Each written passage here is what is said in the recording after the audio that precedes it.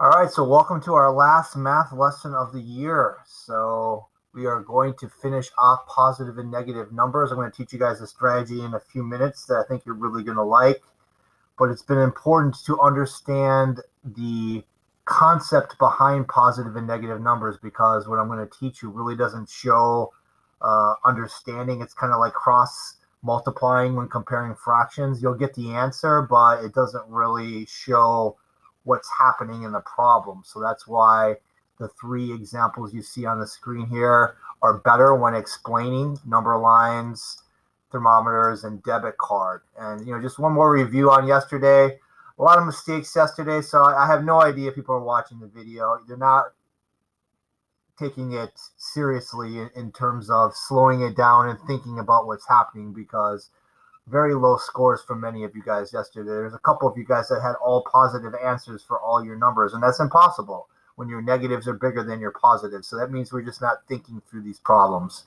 So one last day to hopefully get back on track. All right, so one last review of this type of problem. And the more I was thinking of this after the video yesterday, I really think the debit card example could be better than the IOU slip. And here, this is what I mean.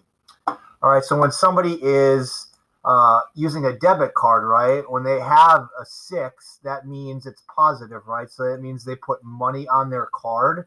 All right, so they have $6 to use now. Now on this side of the transaction, we have minus 11, right? So that means that they spent $11 on something. So that means that there's going to be a debit now on their account. And this is what I was thinking of. Sometimes you'll hear a commercial where someone's going to dispute a charge and say, well, wait a minute, I didn't place that charge.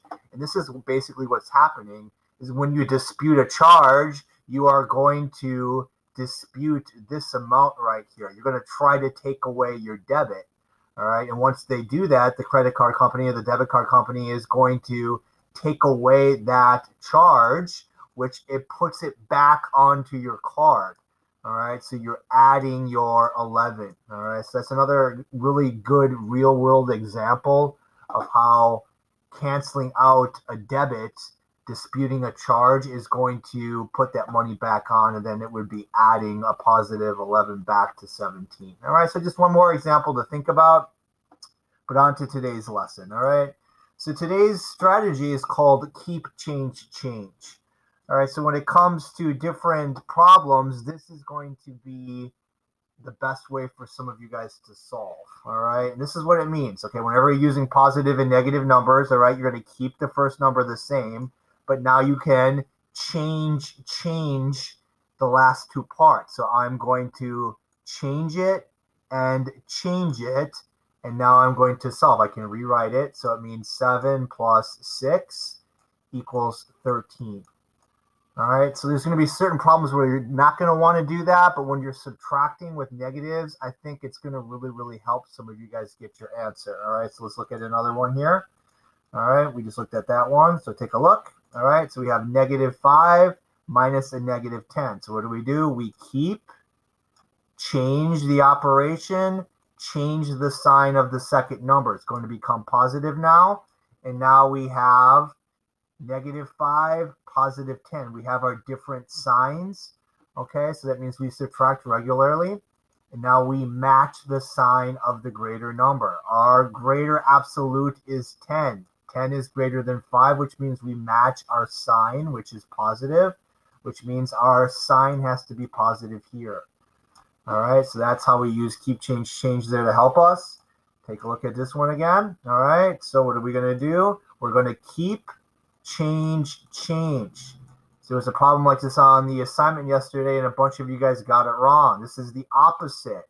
I lost $10. I'm adding $10. Or different signs. I'm subtracting my 2. And it's going to be 0. Okay. Opposites, we're going to cancel out. All right. Let's look at the one we looked at yesterday to end. Take a look here. So this one right here, notice we already have 2 negatives. So if I did keep, change, change, this is what I would do.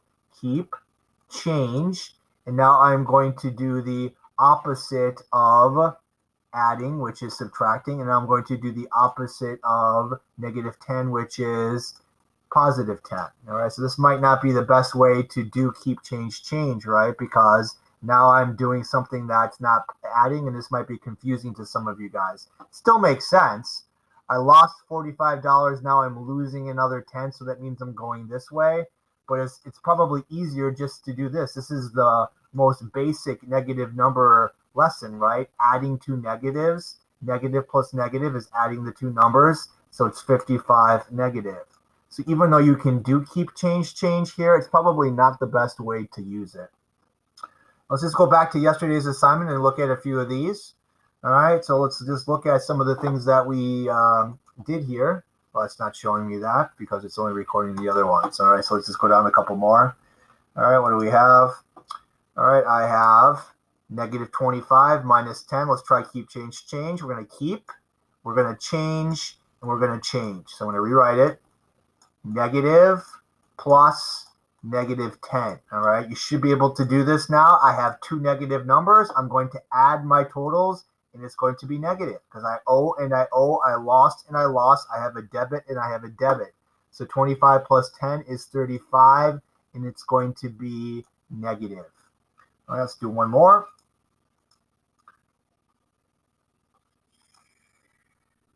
There we go. All right, so I start with negative 25. This is a good one to do keep, change on. So now I'm going to change, and now I'm going to change. Negative becomes positive. I just rewrite the number. Okay, take a look again. I have different signs, different positive and negative, right? Here's negative, here's my positive. So that means I subtract regularly. Answer is 15. Now I have to match the sign of the bigger number.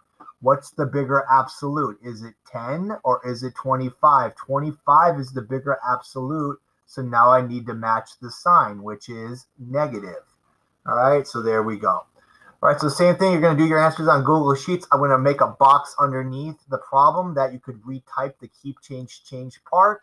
And then that way you can make sure you have it right. All right, so last math assignment of the year. Let's shoot for that goal of 20 for 20 today, all right? For all of you guys, you're definitely capable of doing that. Any questions? Let me know.